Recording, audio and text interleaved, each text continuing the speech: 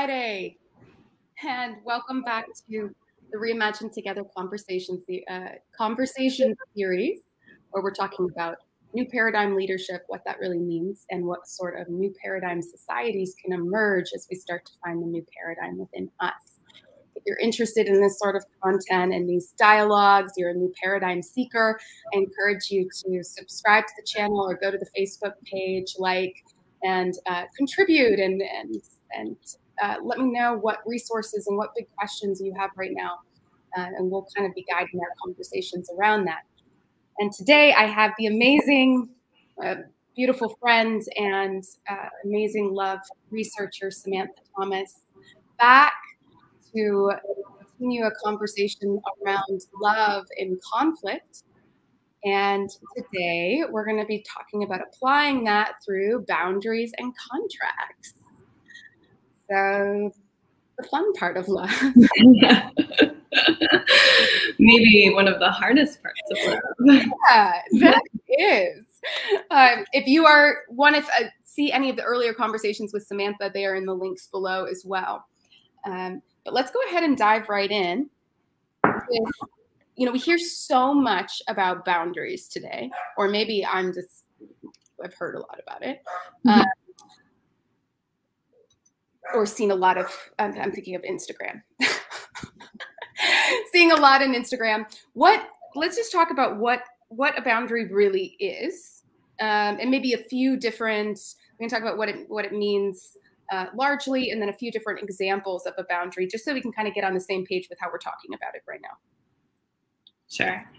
Well, I think that the actual definition of a boundary, like if you Google boundary, it's something probably like, I actually looked it up earlier, like a defining line. So we can think of drawing the line, setting a limit. And that can be applied to so many different things, right? A physical place. It can be applied to an emotional kind of situation or the way that we feel about something. I think that today we're going to talk more about that, boundaries as they relate to us as individuals and the boundaries that we create in our minds as they relate to particular situations in our lives, and where we need to draw the line for ourselves in certain situations in order to come to that situation with more love. And actually, I'm just reminded now of Brené Brown, who said once that the most loving people are the most boundaried people. And actually, she used the word compassionate. The most compassionate people are the most boundaried people. And I remember when I heard her say that for the first time, it took a while for me to understand what that meant. I had to really think about it and analyze it and feel it out for myself. And then I realized that what she meant by that, so I'll give a very simple kind of, simple example. So Carly, if I say you wanted to come visit me, here in Nashville, and I was like, oh, I don't know if I want Carly to come visit. I'm going to be working next week. My space is small. I really need my space. It's hard for me to focus when I have someone in my space. I don't have a guest room for her, but I really want to see Carly. I love Carly, and I know she wants to come visit, so I'm just going to tell her to come anyway. Then fast forward, you come and you visit, and I'm kind of feeling this resentment because you're in my space, because I'm tired. I need my space. I knew I needed my space, but I did it anyway. I had you come visit anyway. But what ends up happening is that when you're here with me, I'm not able to be as loving to you as I would have been if I had set that boundary and I actually said, you know, Carly, I would love for you to come visit, but I actually need you to go. I need you to stay somewhere else because I need my space. And I need to go to work. I need to be focused on that. When I'm not at work, I can hang out with you. Then when you are here and when I'm with you, I'm able to show up and be totally loving because I'm not holding that kind of resentment in my heart. So for me, that just kind of put things into perspective that, the most loving people are often the most boundaried. Absolutely. Absolutely. And so if we look at it, is that the concept of boundary is to create space for the self to actually be able to show up more in a situation. Now, I love that, and that's kind of the why behind boundaries. I already feel like sometimes that can be hijacked a little bit, I guess. You know, where we can see a lot of kind of like boundaries, like, well, you just need to get people out. You know, it can kind of have this whole, this really kind of harsh side to it, which I understand, and we can speak to a little bit of that nature of a boundary as well. But what we're talking about, and kind of that way of love and loving through conflict, using boundaries to create more love, not to close people out. Now, in the context, what are some kind of healthy ways when we look at creating those boundaries? Let's look at some of the reasons why we would need to create a boundary. And that's when we can kind of look at the different shades that it takes. And in order for it to, I'm creating more so that I can love you, so I'm going to create boundaries. But it's having to do, those boundaries are coming from a place inside of me, right? That's saying, gets back to our earlier conversation on needs, whatever the individual needs might be. So maybe if we can just kind of walk through a little bit the process, so different for every person, of kind of knowing, like, how do I even start the process of thinking about boundaries for myself? What is that? What's kind of the baby steps of noticing when maybe I need a boundary? For sure. That's a really good question. I typically start with tuning into how I'm feeling and getting really honest with myself about what a situation's making me feel like, what a person is making me feel like, or maybe not even what they are making me feel like, not to blame them per se, but it's just the reality or nature of the situation. There's something that feels off. There's something that's agitating. It's something not sitting well with me. So really tuning into that. And it can be I found difficult to tune into my feelings, and that it's been helpful for me in my therapy practice with my psychotherapist, for her to really push me to be like, well, how do you feel about that, Sam? Not what do you think about it? Because I tend to intellectualize things so much and analyze. I'm very analytical, to the point where I even analyze and intellectualize my feelings. So to sit there and actually be like, okay, this is to kind of try to tune out the noise of the mind and really sit with how I'm feeling in a situation. And then, I mean, there are so many reasons why we might not feel good in a situation with, it could be many people, it could be one person, but for the sake of this conversation, or just this example right now, to make it simple, it could be someone that is pushing their views on us, maybe in a way that doesn't feel comfortable to us, like we never really have a say in the conversation, or our opinion isn't heard, because it's always about the other person and how they feel and how they see something. And that actually brings me to love, which love is all about extending ourselves for the other and our ability to see the other's perspective and to empathize with that. And there's actually this book called The Agony of Eros. Eros means, there are many different kinds of love: agape love, philia, which is like universal love. There's philia, which is friendship. There's eros, which is passionate love. Anyways, that's what eros means, the agony of eros. And in that book, the philosopher that wrote the book talks about the importance of not being narcissistic and being able to see the other side. And we live in a society that is very much individualistic and focused on the self, right? And so being able to recognize in a situation when maybe we're showing up and we're not creating enough space for that other person to really be their true selves and also share who they are and their perspective. So kind of to bring it back full circle, if we're in a situation, it could even be like a political conversation with someone, right? Where, say, we have different opinions, we and the person we're in conversation with have different opinions on a subject, and one person is just pushing their opinion and saying, this is the right way, you should believe this because of XYZ. And it doesn't leave space for us to say, well, what about my opinion, or can we open this up and be more open-minded and innocent, approach this situation from a place of innocence? And can I have some space to share and be recognized for how I feel and how I see a situation? So it's really, when I say that love is about extending ourselves for the other, it's not that we forget ourselves. It's about coming together, two coming together as one and seeing ourselves in the other and holding that space for each other. Mm-hmm. Definitely. Well, and that's, so just to kind of summarize a little bit of that too, because it's so beautiful as we talk about boundaries and contracts today. Mm-hmm.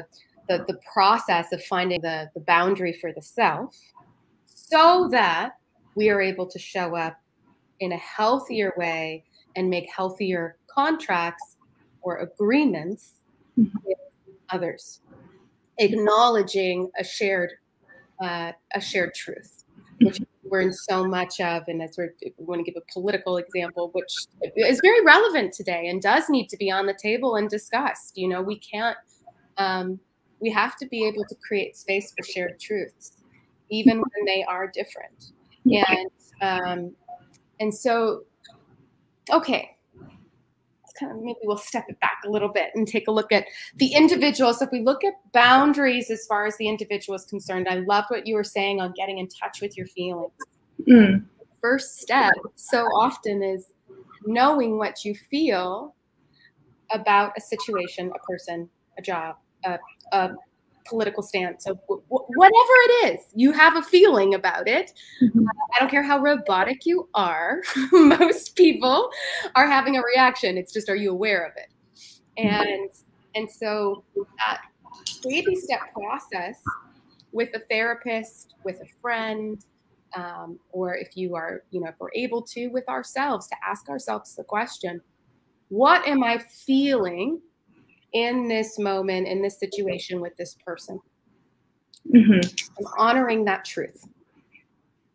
Yeah. And so much of that, and it's not about it being right or wrong. That's kind of that non-judgmental awareness part, because sometimes it's like, well, I feel like they're being horrible, and they may not be. Maybe they are. Mm-hmm. Maybe they totally are. But sometimes they're not. You're actually, sometimes we're triggered. Somebody else is actually triggering something. Most of the time, that's really what's happening. It's actually something that is internal for us. But we still need the boundary all the same, because when we're getting triggered or, whatever, it's really just that ability to step away or to take care of ourselves so that we can get to a more non-reactive state. Yeah. Achieve a little bit more neutrality and a healthy place for ourselves. And that's a process. It's not something that happens overnight. I hear so much of like, well, you shouldn't have feelings about that. You're just being reactive, and not to me, but I see that in the landscape. Mm-hmm. And it's not honoring people's truth. And there's healing work to be done for all of us. But if somebody's highly reactive and they put up a boundary with you, we have to honor that. We can't infringe on each other's boundaries, mm-hmm. even if we don't agree with them or they're a reaction to something. Mm-hmm. So I guess as we look at the boundary conversation, that honoring of truth is kind of that step number one.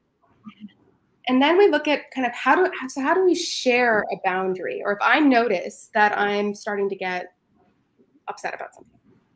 Mm-hmm. And every time that I'm around Megan, I get really closed off, and I feel uncomfortable. And I'm aware, she's making some comments that kind of always make me feel shitty. And I don't know if it's me, I don't know if it's her, I can't quite tell. So what would a boundary, what kind of be like our process in that sort of situation? Well, there are two ways in which I see that we can set boundaries. One is we can set the boundary internally. We know that we're setting the boundary and we cannot tell the other person. Mm-hmm. Mm-hmm. Or we can set the boundary and tell the other person. Mm-hmm. I tend to believe that the latter is usually a better approach. It's not that one is right or wrong, and sometimes it might serve the situation best to just have that boundary, that agreement within yourself, and maybe you don't have to share, maybe it's not necessary and it won't help the situation. But often if we set boundaries with other people and we're still around them, for instance, like we can either set the boundary, maybe the boundary will entail, maybe our boundary is that we can't talk to that person ever. We have to completely remove ourselves from that situation. Okay, well, that's going to be super clear to the person. We've set that boundary, they're out of our life, done. But I think it doesn't have to be that way. It doesn't have to come to that. Usually, sometimes yes, but choosing love in this situation would be to try to set boundaries in such a way where you can have this contract, this agreement. You set the boundary for yourself, and then you have the contract, the agreement with the other person where you, this is the latter option, you say to them, Megan, so this starts with communication, right? Having the courage to communicate and be really honest about how someone's making us feel, and then communicating that to them. And hopefully they will be in a place where they can receive that communication. I've found that the best way to get people to receive, especially difficult messages, through delivering that message with love. I truly believe that the way that we win people over is always and actually only with love. Like if you were to go at Megan and say, Megan, you're making me feel like shit, you, this, that, you're pointing the finger, she's probably likely going to get more reactive and on the defense. But if you come to her and say, Megan, and you can preface it by saying, I'm bringing this up. I know it's going to be a hard conversation. I'm not doing it to trigger you. I don't want you to get upset. I understand if you do, but I hope we can have a really level-headed conversation about this and zoom out a little bit and keep our emotions, balanced. And you can even start by saying, I love you. You're one of my greatest friends, or whatever it may be. But I tend to find that sometimes I feel this way around you. And I don't know if it's me, or maybe I'm projecting something onto the situation, or if I don't think it's just you. It takes two to tango. It always takes two to tango. But, how do I say this? Taking some responsibility and accountability for your own self in that situation is huge too, and acknowledging that it's usually never just the other person. So that's a great way to set a boundary with love in such a way that we don't have to run away from situations, that setting boundaries and having this contract with someone, this agreement. So from there, you're letting them know that you're setting the boundary. And the boundary, maybe you say, Megan, I'm gonna take a step back from our relationship for now. Maybe not completely, I still want you in my life, but I just need some space and some separateness from now on for a little while. And maybe she says, actually, Carly, I don't want that. I don't want the separateness and the space.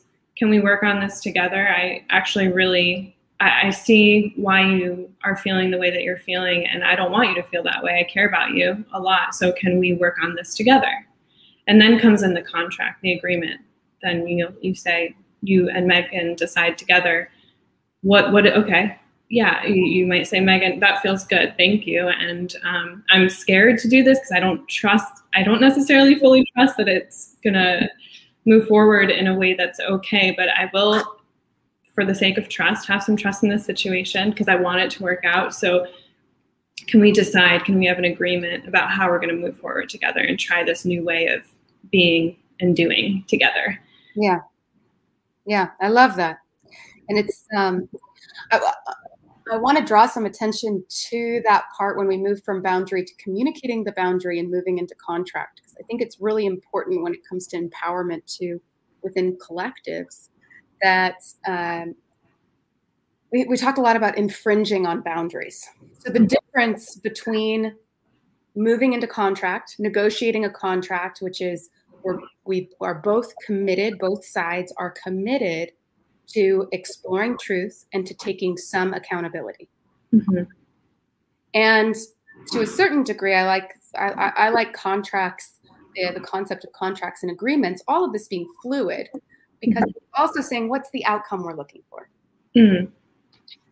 Do we have a shared vision? So a shared vision, what is a successful friendship? You know, what does an empowered friendship look like, or an empowering family dynamic? Yeah. You know, with a mother, a brother, a sister, a friend. In business, we do the same thing. It's the same concept, which is, one, are we on the same page with what healthy looks like, what we would like? Let's try to see if we have the same vision and desire. Because if that's off, probably not going to get very far. Mm-hmm. And then what you pointed out that's so beautiful and so true, and I point, as we look at healthy negotiation and contracts versus somebody trespassing boundaries, is both people come to the table with some accountability. Mm-hmm.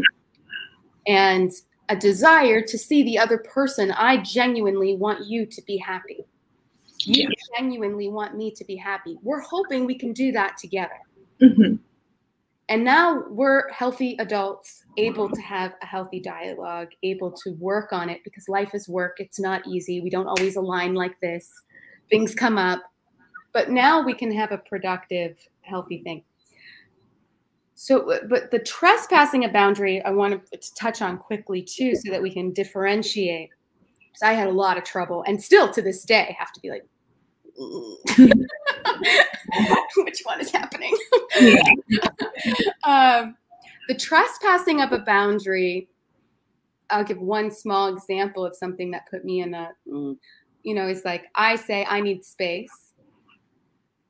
When I'm in the communal space, I'm happy to engage, and I want to be here with everybody, and I want to give you all of my energy in this, but I am not able to I need a separate space. And somebody be like, well, you should be able to do that without you should be able to, whatever it is, X, Y, and Z. Essentially what I'm requesting or needing, my need that I'm expressing, there's a problem with it. And it's not even like it's it's like, well, if I can't get this, then I'll leave the situation. I will step away. But when you give options on a table and somebody goes, no, you should just change. Mm. I don't accept any of your options. The problem is you needing to change. Mm. And that is really tricky, because there might be some truth to it. Right? So even in my situation, maybe I have to work on, being slightly less reactive to certain triggers. Emotionally just get it's too much for me. So there might be some truth to it, but that, for me, this is a very clear sign of when somebody is not respecting a boundary. Yeah. And they're actually controlling or telling you what you should or should not be okay with, instead of encouraging, again, having that healthy contract of, yes, you can do that, absolutely, or no, I'm not really able to give you that kind of space, so maybe it's better for you to go somewhere else. Mm-hmm. So I'd love to kind of, I don't know if you have any thoughts on just that slight, there's that, you know what I mean? It's just this kind of gray zone in here when we start to identify when somebody maybe is manipulating or not respecting the concept of boundaries. How you can kind of identify when somebody's not really empowering you. They're wanting you to be different. Yeah.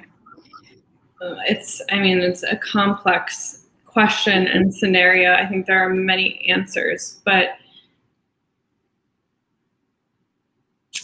so the number one thing you talked about, respect and respecting boundaries. It's really important that we understand what feels respectful and disrespectful to other people, and check in with them constantly. And towards that end, it's an iterative process. So setting boundaries is really an experiment. It's I love that. Yeah. So giving it a chance, like it takes it takes working with the other people or person in the situation to kind of figure out what feels good. It takes some playing and experimenting. And so if you say, if someone just comes to you and says, Carly, well, to the example that you gave just a minute ago about, you said, when you're in the communal space, you're happy to give your full energy and attention. When you're in your own space, you need that space for yourself and whatever you're doing there. And then the person says to you, well, no, you shouldn't need that. That's not fair, right? That's not respecting your needs. But they might instead, if they don't understand, they might inquire as to why you need that. So instead of saying you should not need that because I don't yet understand, I might say, well, Carly, can you explain to me more why you need that? This is what I'm hearing from you. And then I could repeat, you know, what you said just to make sure I'm understanding correctly. And then continue on and say, can you explain to me more what you mean by this if I did, in fact, understand you correctly? Mm. And then through that conversation, through that dialogue is another practice of love. It's through dialogue that we begin to understand ourselves and others more. It's through understanding others that we begin to understand ourselves more, and vice versa. It's really a reciprocal kind of relationship and process, win-win. I love it. That's the best thing about love, is that when we choose love and we act with love and we use dialogue as a practice of love, and there are so many other practices of love, it's always win-win. Both parties always learn something. So coming to the situation with just trying to understand more why I don't understand you, and coming to the situation from a place of more innocence versus being like, well, this is in my mind the right way or the way things should be. And instead of pushing that on you, allowing you the space to explain to me how you feel. And then from there, then I can, hopefully the outcome is that I understand you better and your needs better. And then I say, okay, well, that makes sense. Now I understand why you need your space and your time. I'm going to give that to you, and let's see how this works out now. Let's see if we can find maybe a happy medium. Is there like a middle ground? Can we meet halfway here? Mm-hmm, mm-hmm. I find that usually when we're willing to have these conversations, when we're willing to understand each other better, that's when the outcome, it's like what you talked about earlier, actually having a shared vision and understanding what our vision is, really starting with that. It's like we can start from the end goal. We can say, okay, what is our vision? What do we want to do together? What is the point of being here together? Why are we here together? Do we have a shared vision? Do we understand where we're headed? Yes. And as long as we have that, the vision, we can get through, I believe, the most difficult situations. It reminds me of Viktor Frankl's book, Man's Search for Meaning, the Holocaust survivor, psychiatrist, or psychologist. I always forget if he was a psychiatrist or a psychologist, but in any case, similar. He talked about, I just read that book for the second time because I'm actually doing a podcast of my own on search for meaning, but like the modern version of it, with my friend Erin. And Viktor Frankl talked about how important vision was for the people in the concentration camps, that the ones that had a vision of where they were headed, even if they weren't totally sure that that vision was going to come true, they found so much more meaning in that and were able to beat the odds of, the horrific conditions of the concentration camps and make it out because they had that vision. So vision is really important for us on a personal level. They also talk about, like, there are studies that show that students, high school students who have a vision for their future are more likely to do better in life, like overall, and get a good job and, be able to strive forward through difficulty and challenges. And the same is true in relationship with anybody. It could be in a friendship, it can be in a work relationship, it can be in a partnership. It's always coming back to that vision. What are we doing here together? What is the goal that we're trying to achieve? Is it the same? And then, and if it's not, is it time to go our separate ways? Mm-hmm. Or maybe we're just misunderstanding each other and we have to get on the same page. Maybe it actually is the same vision, but we're describing it in different ways, who knows? Or maybe our visions can come together. Maybe they're not so opposite that we can't do something. But starting there, kind of like, yeah, from the top and then working our way down, I think is helpful. And then we can start to, I just went on a tangent.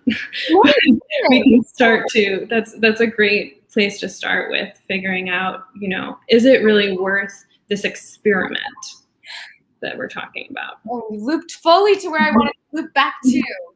Yeah. I want to call out two things that you said and kind of circle in, you know, form up all of this again. I just love dialogue itself as a practice of love. Yes, yes, yes. And all the more reason, right, when we start looking into our education and the issue with how our media is done, so many things, we can get to the core and understand that the reason that we're struggling to have more love is because we are not being taught how to speak with each other. The art of conversation has been completely stripped away, and it is essential. We're living in a world of sound bites and curation and labels and identity. So it's not about negotiating and exploring truth together in this experimental way that we're talking about. And we'll go back into this. I love that. And it's so important. That's another way, this fluid way that we're talking about. No, it's very much of somebody gives me a sound bite. I'm going to attach myself to that sound bite. That is now me. That is now my truth. Now I'm going to feed off this sound bite. And there's no, so we don't have builds and nuance. You know, it's very black or white, which is just not our nature. It's not our truth. And it makes it almost impossible for love to exist, unity to exist in a way when we're constantly trying to pull ourselves apart and make sure that, that we like our curation of our truth, if that makes sense. The other thing that you mentioned, and I don't feel like this is discussed enough, and it's so important. Boundaries as an experiment. They're fluid. Contracts as an experiment. We look at this in marriage, and God bless me, you know, my partner, my ex-husband, I still hate saying that. I had the most amazing relationship on the planet and still love so much because both of us were so committed to loving each other. It was through that commitment to loving each other and wanting what was best for each other and honoring our truth and understanding that life is changing and fluid, that we were able to honor and renegotiate our contract, which eventually was, maybe we are not meant to share a contract at this moment in time. You know, and maybe our contract has been served, and that's okay. You know, but it's fluid. But our infrastructure, our systems, our storytelling currently is not fluid. It's very ancient fortress. It wants a forever contract for an individual, which is insane, right? Are you going to be the same person in 10 years as you are now? I hope not. Right? I mean, what kind of, and now we're going to assume that, so, you know, our boundaries, as we grow, our boundaries are going to change. Those are going to become more fluid because we're working on ourselves. So we don't need to have the same kind of boundaries with the same people. We might change. And our contracts with each other have to change. And if we can get better at that conflict and the letting go of contracts and letting them evolve instead of making it into this horrible, you know, now you've violated the contract. Well, are we on forever contracts here? Something about that seems completely impractical, wrong, and now we're asking people to behave in ways that are problematic. Mhm. So I really appreciate that. And I just wanted to really highlight it because I feel like our, again, old school, old paradigm love concept is that contracts are forever in whatever, right? We're going to do a business together, you and me, and we're going to start something. If you care about me and I care, and we come up with a vision and this is that, then, 20 years, we're forever, this is going to work. We're going to get it to work. I mean, it's great. We're going to have a shared vision, but we're going to constantly be renegotiating that contract. Yeah. And maybe we grow in it, and because even in 10 years, we're going to change. And maybe in those changes, through those changes, we're still able to grow together and change together. Not that we have to, but if we decide to and it works out that way, then great. If it's not, why push it? Why push that boundary that we're finding ourselves up against where it's like things are really not working and the vision's really truly not aligned anymore? Why do we force ourselves to stay in situations just because someone told us, society told us, that you're supposed to do this? Why do we have such a hard time just doing what we want? Not only what we want, because that's a loaded, phrase. Yeah. It can mean a lot of things, but when I say what we want, is what I mean by that is what is truest to our heart's desire in that moment. Maybe not in that moment, but like that overall situation. Can we get real enough with ourselves, honest enough with ourselves to be honest with others and to have the courage to be who we are? Yes. But a lot of us have issues with that. It's scary to be who we are. Yourself. True. Huh? To love yourself, the true you, to love each other, the true other. It's like that quote. Is it Marianne Williams? No, it's not Marianne Williamson that said it, but she quotes it often. She says, maybe it was, I don't know. But the quote is, and it's so cliche, I feel like, or not cliche, but I feel like this is overused. So I don't think I've ever said it like out loud or on a podcast or anything, but it is so relevant to this conversation. It goes, our greatest fear is not that we are inadequate, it's that we're powerful beyond measure. Yes. And it just reminds me of what we're talking about. It's like, I think our greatest fear is just sometimes being who we are and owning that, really, really owning that. And that can be super, super hard. And I really liked, you mentioned a few times the word respect, and how do we know when we're feeling disrespected? How do we know if we're disrespecting someone? It reminds me that without respect, there is no love. And not only respect from others and how we respect others, but also how we respect ourselves and honor ourselves. Yes. So, yeah, I just thought of that because in talking about being who we are and being true to what we want and not being afraid of that, it's an act of self-respect and self-love to go for that. Yes. Yes. It's, I was hoping that we would get to this place, and I think we're well positioned for it. And you'll love, I was listening to one of my favorite astrology podcasts the other day, a girl named Molly, she's so cute. And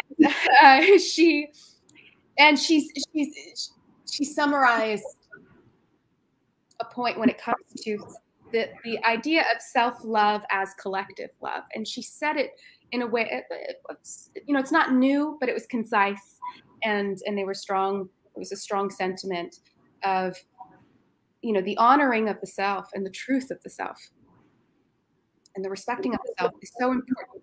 And we have to ask ourselves, what would we do if we actually believed that every single person was capable and powerful of taking care of themselves? Who would we allow ourselves to be? And how would we treat them differently? Because so often we think that the loving act is to actually pity someone. Mm-hmm. Stay, or again, that kind of self-sacrifice, that sort of, yes, but they're just, but the truth is, it's really not a loving sentiment or vibration to give to somebody else. If I'm like, well, you know, poor Samantha, you know, Samantha just really can't take care of herself, and so I have to take care of her. Yeah. I do. No, I do, because Samantha just can't. And it's very disempowering. it's the most disempowering thing that we can do. And how we treat other people is how we're treating ourselves. Mm-hmm. I always believe that love should be as you can to another.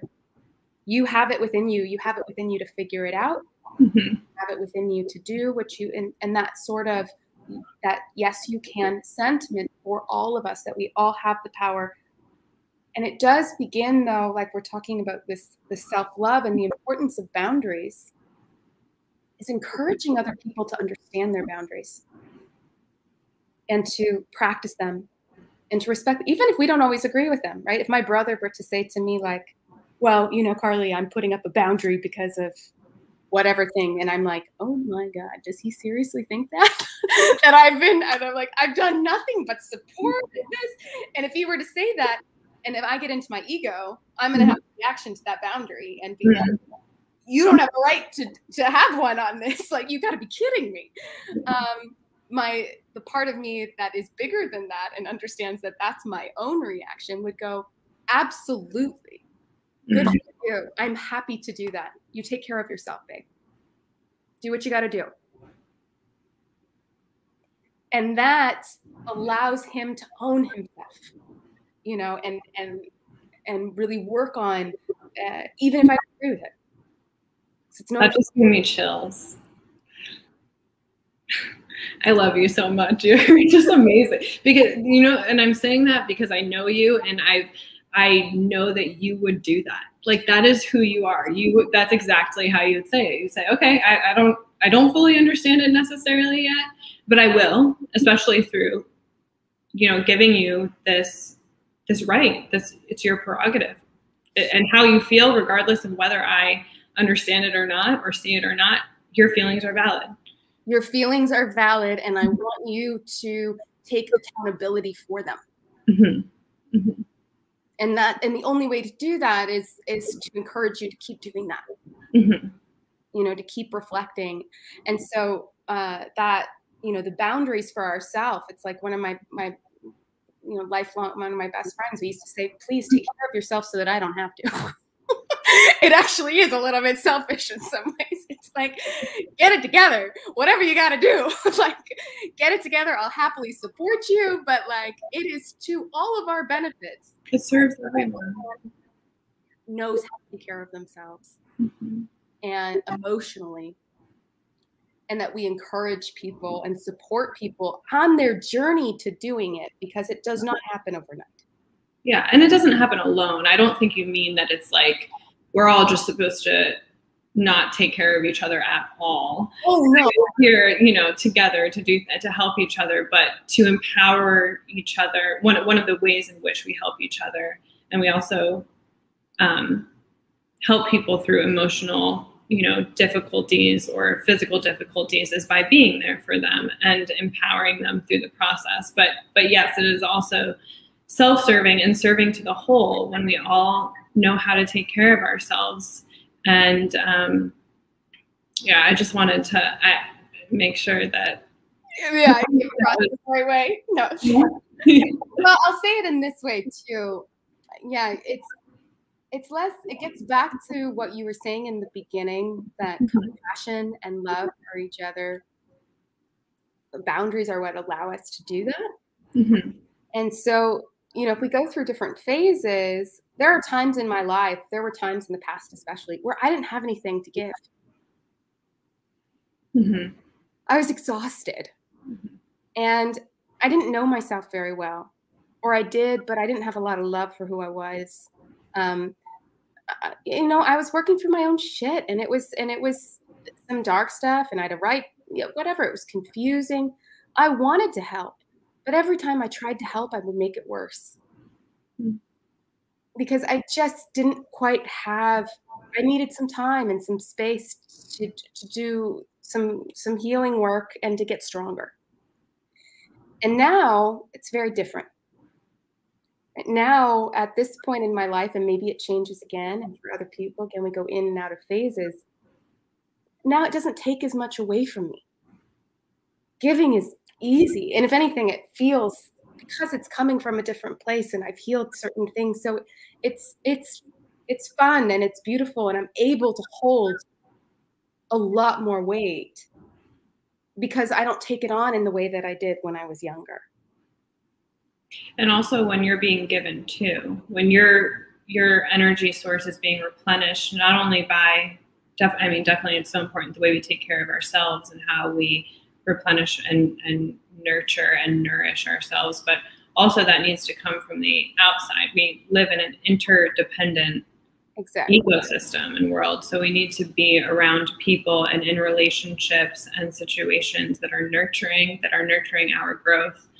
That's love, the will to extend oneself for the purpose of nurturing one's or another's growth. And that's where the self-love kind of, I know we've talked about this before, but movement, I think, sometimes gets self-love wrong in the sense that it is sometimes, I think, the message is sent that you're just supposed to cultivate self-love on your own without the help of anyone else. And that's not true. We need to be in environments that are supportive of our growth. And that's where, coming back to boundaries and contracts, but specifically boundaries, if we're finding ourselves in an environment that is not nurturing us as much as we're nurturing it, that's not giving to us as much as we're giving to it, if the process is not reciprocal, it cannot be a place of love.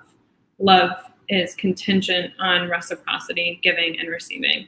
And so sometimes we have to create that boundary where we say, either I'm drawing the line, this is as much as I can give because I'm not getting enough to kind of replenish me, or like I'm getting this much, so I'm giving this much. Okay, you want to give me this much, so I'll give you this much. Mm-hmm. And these are like emotional giving, financial giving. There's a lot of different kinds of giving, but yeah, that's a really important part of, I think, the conversation too, to remember that it's all reciprocal and there is interdependence. Absolutely. And interdependence is really only possible when we can own our own sovereignty. Mm-hmm. When we know who we are, mm-hmm. know we are capable. It's exactly that. Boundaries, we're able to negotiate and experiment with boundaries with others in groups. This is where we can get to a place of interdependence. Codependency being I overgive or I overtake. Mm-hmm. And that's what we've come from in our societal structures and as individuals. Yeah. And the balancing, but so much of, we can't really be in healthy interdependent until we really start to come into it. Everything happens in process, but it really is through that sovereign self. Mm-hmm. That understands its own boundaries, so that I have to have the ability to walk away. I have to have the ability to choose. It's so interesting, your movement, the Just Choose Love, and so much of our evolution as we shift into higher levels of consciousness and interdependent capabilities. It is really all about the spiritual journey. It's really about choice. Mm-hmm. And if we take away people's ability to choose, they can't make the choice. There's no, and becoming more conscious of the fact that everything that we do in our lives and every single action is a choice. Mm-hmm. But again, the shifting, so it just made me think of the interdependent concept really does rely heavily on the idea of sovereignty and respecting sovereignty.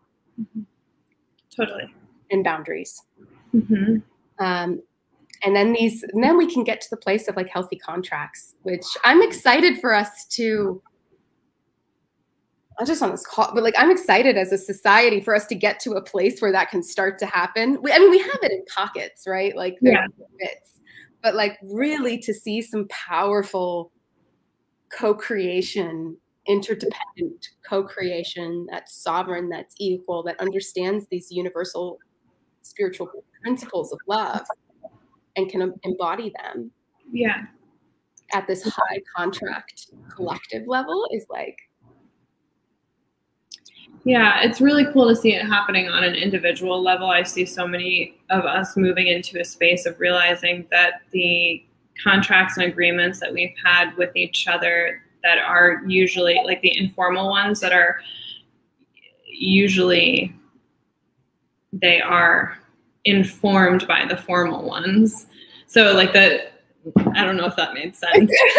The informal contracts or agreements that you and I might have together in a friendship, they're usually informed by how we view formal legal contracts in society or some, but now people are realizing, well, the kind of like wisdom or knowledge or information that I've been basing these agreements that I make with my friends or my partners or whatever, like casually, are really they're not working. Like, well, they're too confining, they're too restricting, they're not allowing enough room for growth. And so it's cool to see individuals moving out of that space. And then as a result, because the collective is merely just a reflection of the individual, individuals are now starting to form communities and businesses that reflect these values of not wanting to be confined by such strict parameters. Yeah.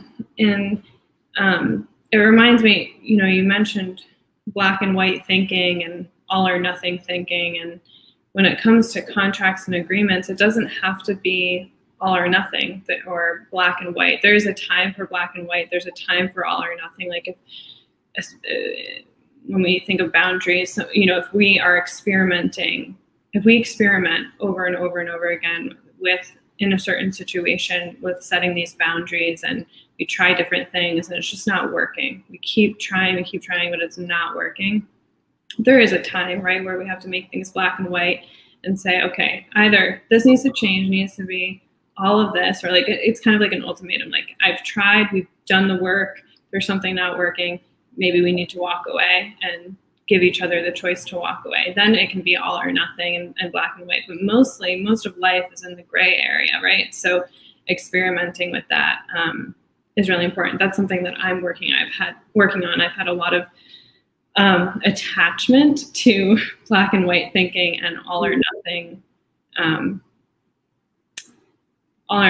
thinking, which has gotten in the way of me sticking situations out sometimes and running away instead, because I had too high of standards and I was being too critical or strict or afraid of experimenting and trying something new and moving out of, like, shifting my paradigm, my personal paradigm of trying something that is actually not really comfortable for me because it's so foreign.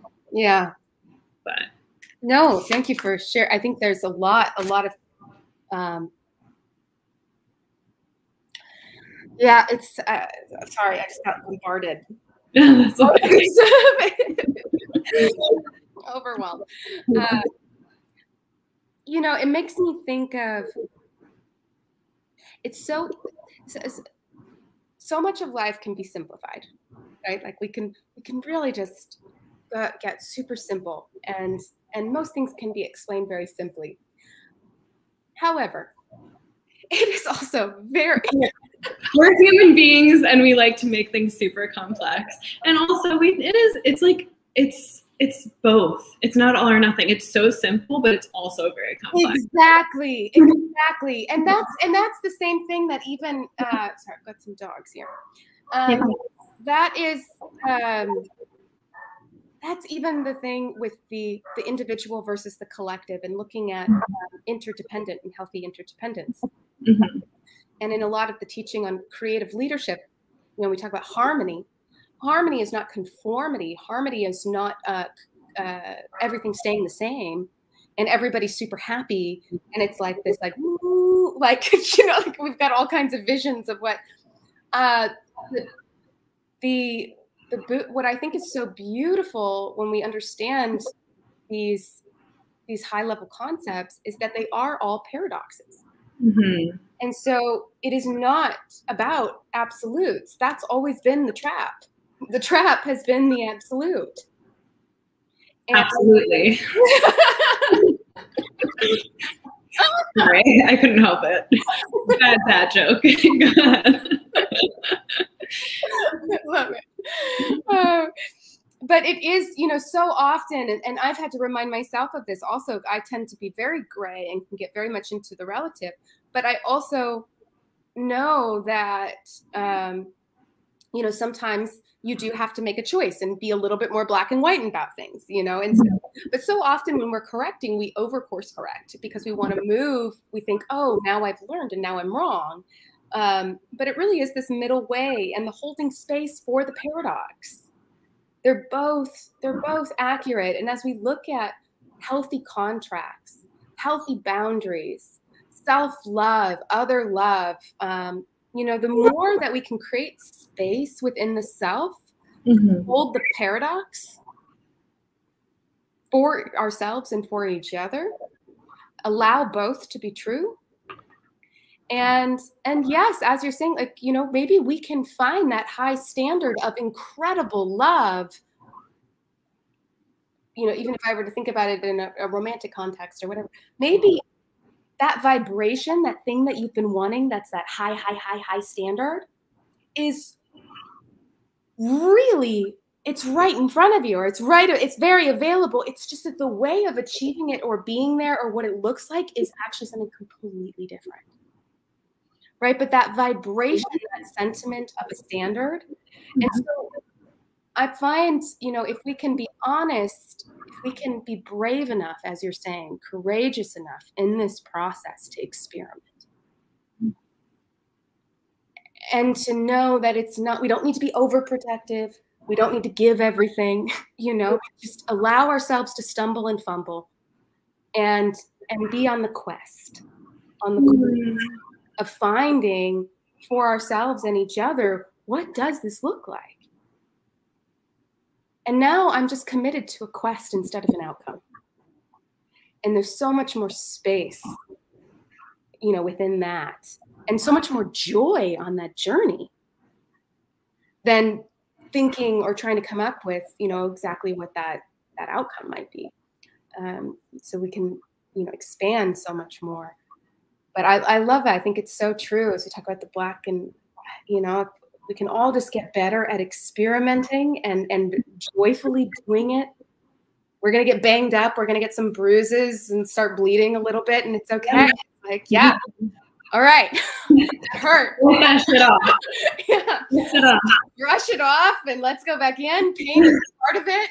We don't need to suffer, but, learn from it and go back in. Yeah.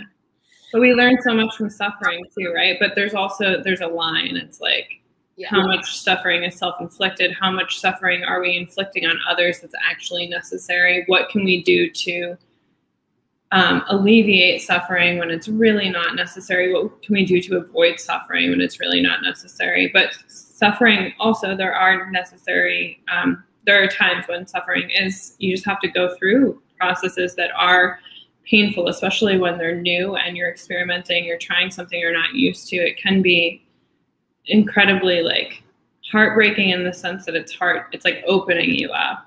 It's breaking, and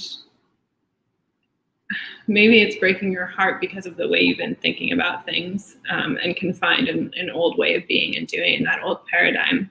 But then once you open, the whole point of, your heart breaking in a situation, I know this is so cheesy, but I have experienced it myself numerous times in my life.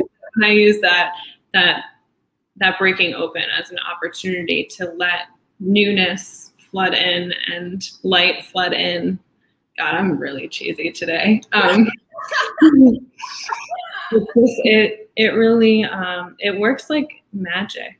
And I also love what you talked about just in relation to everything kind of in life being a paradox. I know this conversation has gotten hella philosophical, but it's me. But I think that, this dichotomy, the constant dichotomy of the world that we live in, the dichotomy and the paradox of ourselves, and who we are together, and how this has been something that's been talked about throughout the ages with, dating back to Aristotle and his theory of the golden mean, and then in metaphysics with law and chaos, and with Buddha, he talked about the middle path. It's all about, it's not, yes, we live in this world of opposites that have to coexist together in order for this world to work. There has to be the dark, there has to be the light, and there has to be the yin and the yang, whatever you want to call it. And the key, like all of these philosophers and gurus said, is finding that, middle way, the middle path, and being in balance and open to the gray and the black and the white and the paradox of it all. Yeah, exactly. But so much of that, I mean, yes, it's deep, it's philosophical, and it's big, but again, all the more reason why we should discuss it, know it, and remind ourselves of it all the time. Mm-hmm. Because it's the most foundational, these are the foundational principles of life. We're experiencing them in different costumes every day. Mm-hmm. Yeah. Yeah, but so many people don't, because it actually reminds me, I had dinner with someone last night, and my friend last night, and he said to me, we were having a philosophical conversation. He said, a lot of people don't have these conversations, or they talk about these kinds of things. And I said, yeah, I'm like a philosopher. I like to philosophize, and I know that, but it's because it's so strange to me. I can't imagine just going through life living like a robot and on autopilot. I mean, of course, there's a lot of beautiful materialistic things to enjoy in this world, and I don't think that sometimes we can get so far down in like the nuances and the depths of things that it can take us out of the present moment. And we are in this world, in this physical body, and there are a lot of like fun, frivolous, surface level things to enjoy that we should.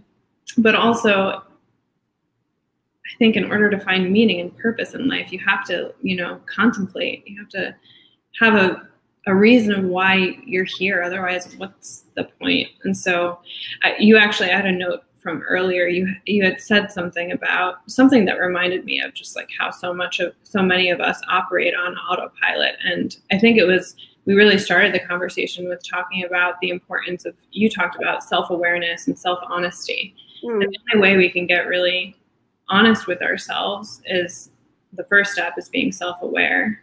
And then the second step is like a willingness to be real with ourselves and to not just live on autopilot with the tendencies that we might have as, a human being, or with, falling into the trap of one way of doing things as a society and feeling confined to these traditions and these norms, but having the courage to say, I don't want to do that. I don't want to be a robot. I want to live a life that is true to me. Yes. And what will make my life feel like a life well lived. Yes. Yes. We're getting there little by little. Mm-hmm. But I think we've had a nice,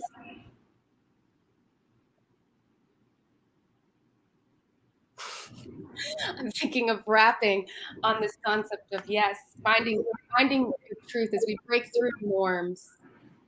I want to summarize because it's very true. Mm-hmm. That's when we look at the purpose of boundaries and contracts. It is so that we can go deeper on our philosophical journey of understanding ourselves, our spiritual understanding, our meaning, deep meaning, and connection to ourselves, each other, the planet, and the universe in a much, much more satisfying way. And how we get there is through this concept and the deepening of the mechanism of boundaries and contracts, and bringing our awareness to ourselves, that truth, that greater journey. And then this, and I love it, I'm going to keep it moving, this experiment, this exploration Mm-hmm. of boundaries and co-creating contracts. That's so beautiful.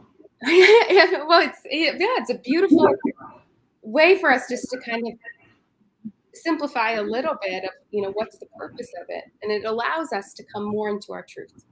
Mm-hmm. and encourages other people to go deeper into theirs as well. Because if we're going to break out of social norms and the way in the old paradigm, that's how we start to do it. And creating space to find that deeper truth within ourselves, that self-love. Mm-hmm.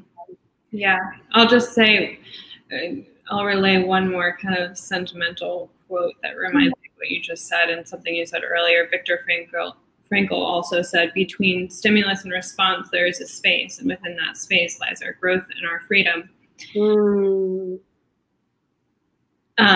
Actually, no, I just butchered that. Between stimulus and response, there is a space. In that space is our ability to choose our response, and in our response lies our growth and freedom. And to your point earlier, I think I still butchered that the second time, but I think I got all the important points in, which is choice. I'm very tired today. I'm a little bit emotionally exhausted, but I think that you and our listeners will catch my drift. And the point is that we always have a choice.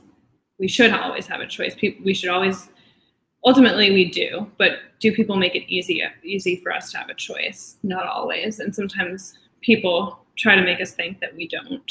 But it is really important to give each other the power of choice, the power to choose love, the power to choose love for ourselves and others. And the idea that boundaries and contracts are a place where we should have the ability to choose, to experiment, to do it together, to understand each other better, to work together. And this is something I'm working on. I think it's really important to remember for me that, and I think for other people, we're not alone in this. And so not to be afraid of it. I think that's one of my biggest takeaways too from what you just said is that to remember that we're not alone. And if we can remember that, boundaries and contracts don't have to be as scary. Yeah, absolutely. Absolutely. Thank you for that reminder. Yeah, as we can all do more boundaries and contracts with ourselves, with each other, we can remind ourselves and each other that, yeah, we're all working on it. Like, I'm trying out this new thing. Yeah. Can you try it out with me? Yes.